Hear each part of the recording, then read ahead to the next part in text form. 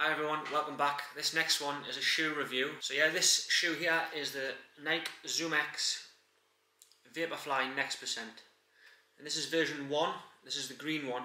And I've had this one quite a while now. I think I've done 640 mile in this, give or take. And honestly, it's a really good shoe. Great for racing. I've done a lot of tempo runs in this and a lot of races as well.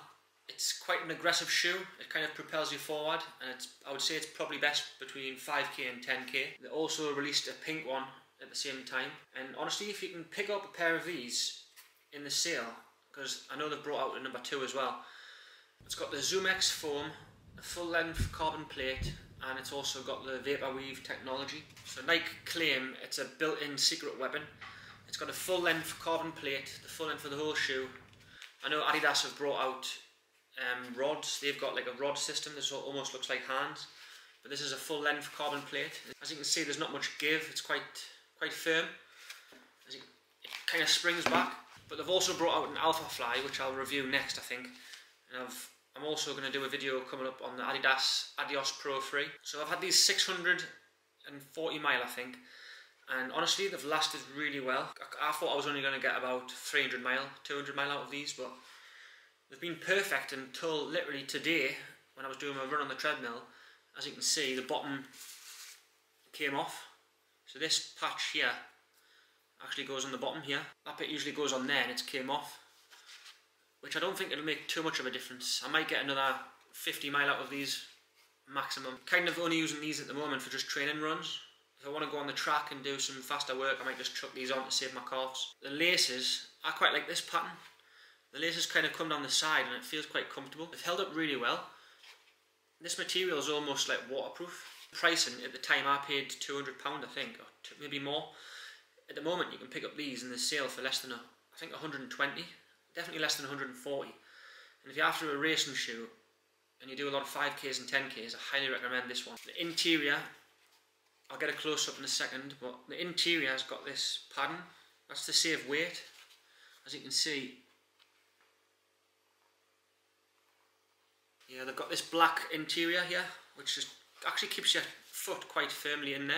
When you tie the laces quite tight, your heel feels locked in. With this material here, the Vaporweave, it's actually resistant, the claim.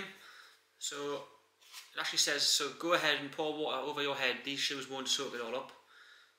But I mean, I think the complaint was in the previous version was, in the marathon, if it's wet, obviously you're running for a good 2 to 3, even 4 hours plus. And if your shoes are wet, they're going to hold a lot of weight. So that's so important to have a water resistant shoe. It's just going to be so much lighter in the long run. In terms of grip, these have lasted obviously 600 miles. Still plenty of grip on the front there. It's just this back heel's sort of come off. But I mean, if you really wanted to, you could probably super glue that on and get an extra 100 mile. But I feel like the bounce is definitely starting to get a bit less. With the ZoomX Foam's kind of lost its cushioning a little bit. So I would say probably 400 to 500 miles out of these, which is really good for a super shoe. And they say that this ZoomX Foam delivers exceptional energy return, and I think it actually does. It's really good. I think the plate itself actually doesn't give you all the help. I'm sure I heard someone say that the ZoomX Foam itself is what gives you the propulsion forward, the energy return. The carbon plate itself doesn't actually give that, it just provides the strength. So the Vaporfly sits 40mm high and the toe is 32, which gives you an 8mm drop. So that's quite aggressive and really good for getting up to them speeds, you know, 1500 up to 10k sort of type speeds. You can get away with this for the half marathon and the marathon, but I would say that Alphafly is probably slightly better for them longer distances. I believe the heel to toe drop is exactly the same in this one as in the second one, I think.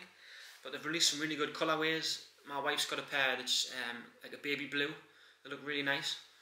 I mean, these green and the pink that they released, I think they only did that really to try and like show them off, and everyone knew what kind of shoe it was because they were so bright and luminous. It's a good marketing strategy really when you think from Nike, because the brighter the shoes are, it's like, oh, everyone's going to look at them. So these are your two shoes, the Vaporflies and the Alphaflies.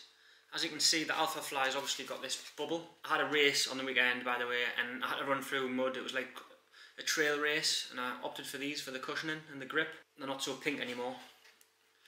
But as you can see, there's a big bubble there, air zoom bubble, like a pod. That gives you more cushioning. That's why I would say these are probably more suited for the marathon. These have also come with the ZoomX Foam, a carbon plate, and they've got the Atom Knit upper, which to be honest, it does feel quite light, but it's also, I would say that's not as waterproof as this. So in bad conditions, I'll have to have a look at that actually. I don't know if the Alphaflys claim water resistance, but these ones are definitely water resistant. The rain just bounces off these. I would say also the grip in the bottom of the Alphaflys is slightly better. They're more ridged and you don't get stones in there. I've got the Carbon X2s, the Hokas, and I get stones in the bottom and it really annoys me. The stones can't get in there. Maybe they can get in these small bits here, but... So recommendations, would I say to buy these? To be honest, I would, if we want my honest opinion, even though I love Nike, the Adios Pro 3s are just better. They feel better for the shorter stuff, they're more comfortable, and you could probably pick up a pair of these, the second version, for 100 and, I'm looking here online now, and they're 160, 229 for the white ones. You can pick up a pair of orange ones on sportshoes.com for £157. If you can get a discount code, you might be lucky and get them for 120, but I'm looking here and you can pick up some Adios Pro 3s here for 130 odd quid. So I would highly recommend checking them out first. I haven't actually wore the Asics, the Metaspeeds I think they're called, and there's new Hokas that's just been brought out, and there's a few other ones on the market, but after trying the Adios Pro 3s, my mind's sort of set on them.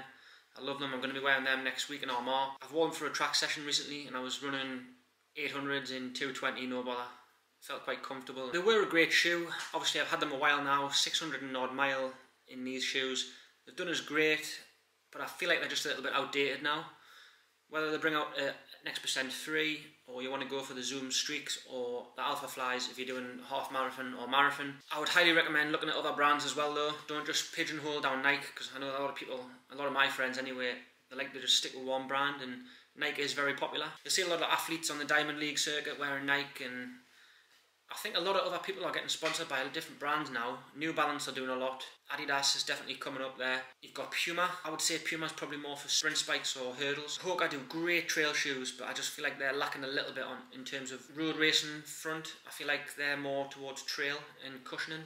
The Clifton 8s are great for cushioning, and the Carbon Rockets, I've got the X2s, and I would say they're good for tempo runs where you're running 5:20 to even 6 minute mile pace.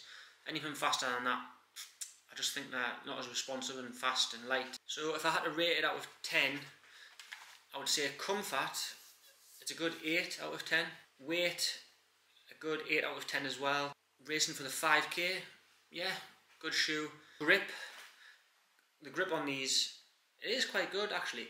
So quality of product, yeah, I would say they're really high quality. They've lasted me obviously 600 miles, so yeah, 9 out of 10 in terms of quality and value for money really, because if it only lasted 200 mile, it would be terrible value for money, but the fact I've got 620, 640 mile out of these, it just shows you they're quite a quality product. In terms of fit, I would say they're true to size. I'm usually about a size 9, half 8, and I went half 8 in these. They fit pretty snug, yeah, really good. Then the lace system going down the front left side is really good. Locks your foot in, and that extra bit on the heel sort of locks your heel in as well. There's nothing worse than having it slide around on a heel. And I've never had any blisters in these at all, so I can't complain about the fit. They're quite snug, they've lasted this long. One thing I would say though is they're quite narrow.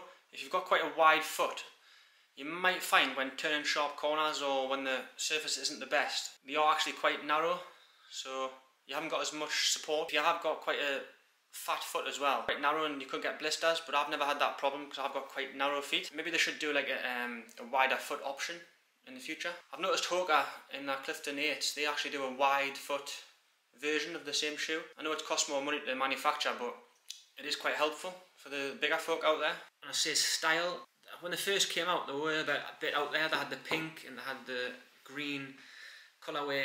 They've brought out so many different colours now, and there's some pretty cool colours. I would have liked at the time to have a dark blue, with my vest being what with Harriers, being blue and white. That would be a nice colour to have, but obviously at the time there was only the green and the pink.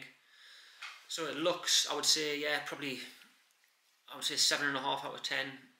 They look alright, but they're nothing special. I do highly rate the Vaporflies. I think they're good. It's just, they are quite a bit old now. If you can get a pair of Adios Pro 3s in this sale, go for them. If not, you can if you can pick up a pair of them for £130 to £100, I would highly recommend it.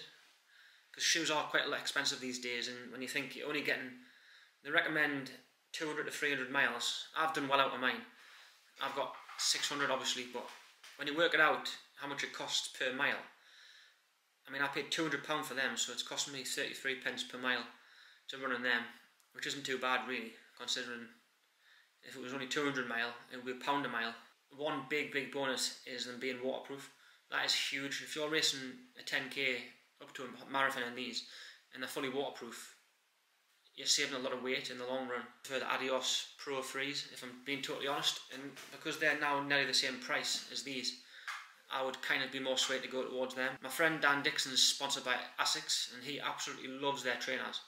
He says the racing shoes are absolutely amazing. I might have to pick up a pair of them, try them out for you. It's a lot of money, I know that, but if the channel sort of blows up a little bit, I'm going to invest a lot of money in future videos. I'm thinking about buying some AirPod Pros just to review some headphones for you guys. If there's any other trainers you really want us to review, I'm interested in the Asics ones. I'm also interested in the new Hokas. I would love to do some longer tempo runs, you know, 10 plus up to 15 mile tempos in the new Hokas. So yeah, that's my review on these Vaporfly 1s, 600 plus mile in these, and they've done me great, but I just feel like they're just outdated slightly. And I'm a bit gutted that that's fallen off, because these could have lasted an extra 100, 200 mile if that hadn't have fallen off. But so yeah, watch this space, and I'll catch you in the next one.